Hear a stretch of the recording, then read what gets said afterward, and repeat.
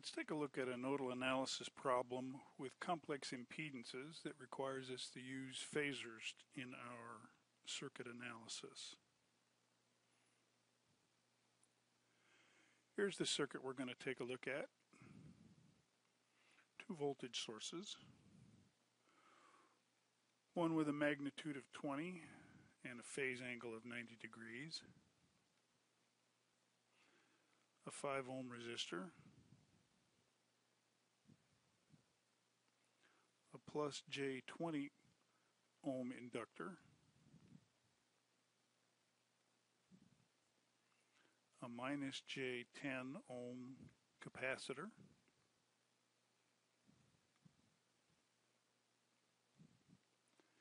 and another voltage source 10 at 180.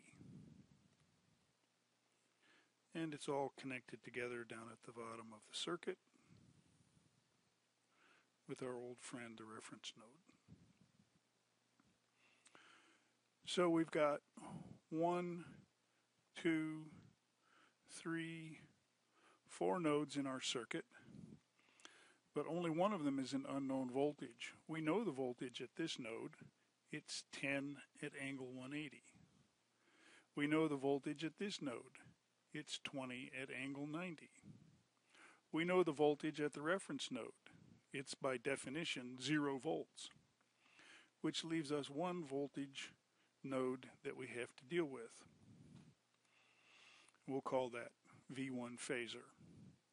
Our strategy with nodal analysis has always been to sum the currents leaving the node. So let's go ahead and draw our arrows in and write our nodal equation.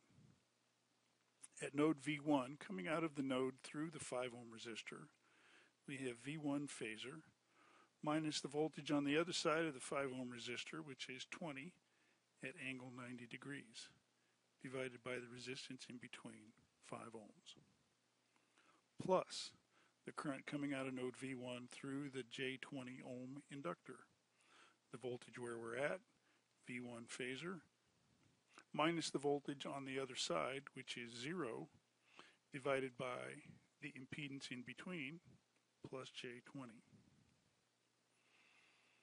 Plus the current coming out of node V1 through the minus 10J capacitor, the voltage where we are, V1 phasor, minus the voltage on the other side, 10 at angle 180, divided by the impedance in between, minus J10.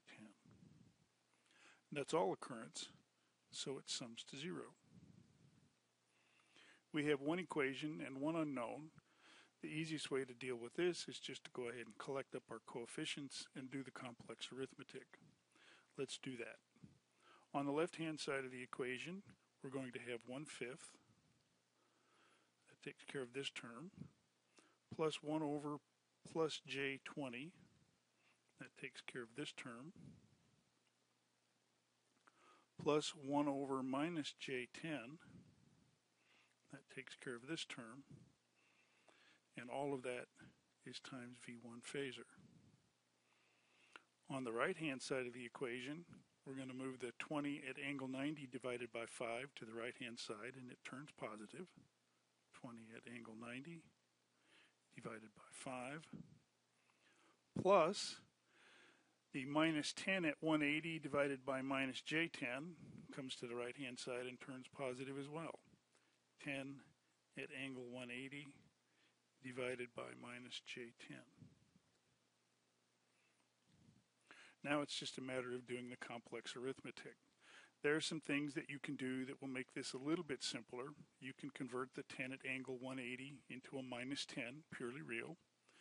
You can take the 20 at angle 90 and turn that into a plus J20, purely imaginary. If you do the arithmetic on the right-hand side, you should come up with a sum of 3 at angle 90 degrees. We'll divide that by the coefficient of V1 on the left-hand side, 1/5 plus 1 over plus J20 plus 1 over minus J10. And when we're done, that should be equal to V1 phasor. If we do the arithmetic on the denominator, we should end up with 3 at angle 90 divided by, and I'm going to do a little bit of rounding here, 0.206 at angle 14.03 degrees. And if you do the arithmetic on that one more time, it should be fairly easy because you can just divide the magnitudes and subtract the angles. We should end up with 14.55 volts at angle 75.96 degrees.